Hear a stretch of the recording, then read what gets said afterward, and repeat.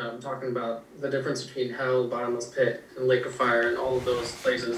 So go ahead and explain a little bit more of what all that means, because you talked about that a little bit in the previous question. Yes.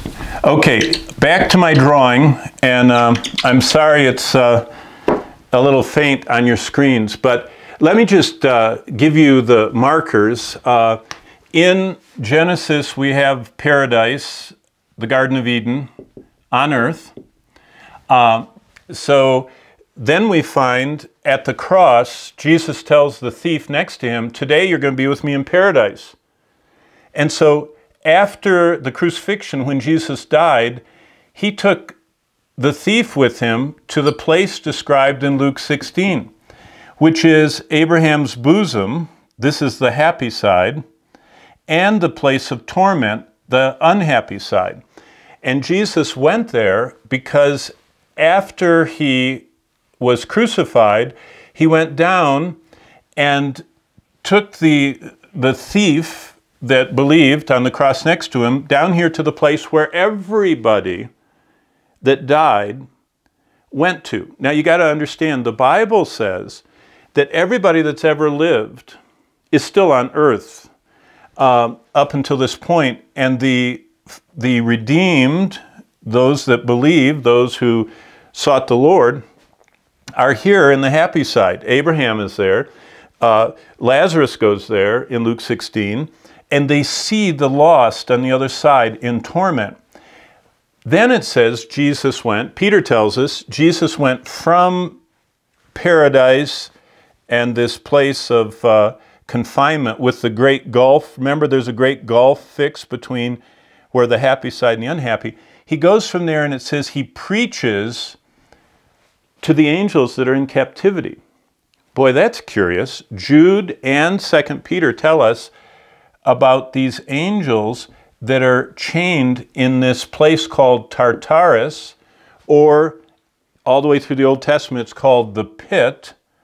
And in Revelation, it's called the bottomless pit. Now, do you remember in Revelation chapter 9, God opens the pit and lets this demon army, like locust horsemen, out of the pit for 5 months. But that pit is on earth. The bottomless pit, Tartarus, the place of Abraham's bosom, the place where the lost are in kind of the waiting room to hell, Jesus said it's all here on earth. So see, this is the earth, this is the empty tomb, this is the cross, this was Eden's paradise. So it looks like Eden, after the fall into sin, became this place of paradise down here. Then, after the cross, Jesus takes this paradise and has it in heaven. And that's what Revelation 3 talks about. You know, when the churches, if you overcome, which is code for a believer, you will enter paradise, which is what we describe heaven as. Now you notice over here there's this. This is the lake of fire. Nobody is in there yet. The first occupants will be the false prophet and the beast. So the false prophet and the beast in Revelation 19 at the Armageddon time are thrown into the lake of fire alive. And in the 20th chapter of Revelation, Satan is chained and put into this bottomless pit, and then later in the 20th chapter of Revelation, Satan is the first new occupant. He is thrown into the lake of fire, where it says the false prophet and the beast already are. This is Revelation 20 from 7 to 11, all the way to 15. And so basically, the lake of fire is just out there somewhere in the universe. You can see it from heaven. Isaiah 66 tells us that. It says the people in heaven can see the lake of fire. And you say, oh, that doesn't sound very positive. Well, the lake of fire is based on the justice and the holiness and the wrath of God. Those are all attributes of God. And because God loves so much that he sent Jesus to die on the cross, his justice, holiness, and wrath means that those that reject Christ need to go to the lake of fire. So, to give the difference, in the Bible, this place is called Hades or the grave.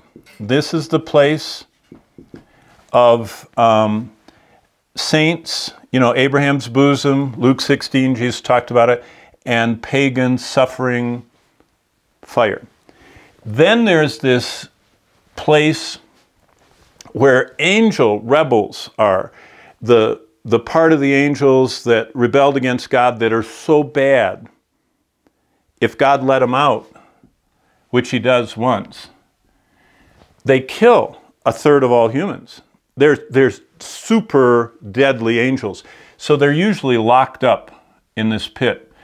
And in the Old Testament, it's called the pit. New Testament, bottomless pit. Remember all the demons? Whenever Jesus was doing miracles, the demons would go, "Don't send us to the pit." They know it's there.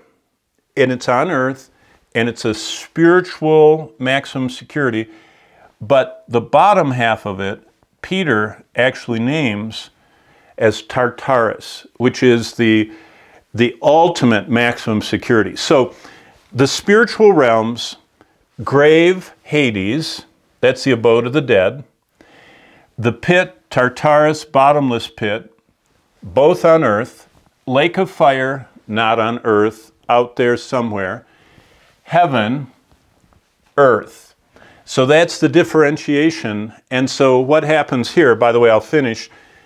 Jesus was crucified, he dies, and it says that he was in the grave for 3 days and 3 nights. What's he doing? Well, he takes the thief with him, he picks up the redeemed, he goes by proclaiming that he won, that he paid the price of sin. He preaches, declares the gospel here, and then he takes all of those saints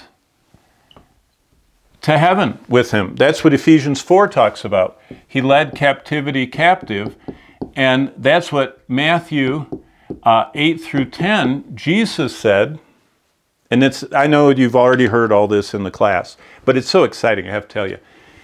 When we get to heaven, us, the church, Jesus said that we'll sit down at a banquet where Abraham, Isaac, and Jacob are already there. How did they get there? Jesus picked them up after the cross, and when he rose on the third day and ascended back to his Father, remember he told Mary, "Don't touch me, I haven't yet ascended to my Father." He was taking all those saints with him to heaven. And that's where now the paradise of God is. This is what we would call our Father's house, John 14. And they, all the redeemed, don't have their resurrection bodies yet, which we cover in Revelation 20. So Daniel, I'm going way wider than your question. What else do you have on that? No, that's a good explaining of what everything is, where it all leads. I think that there's so much confusion around that we just kind of, we know they're separate, but we have no idea where, how. So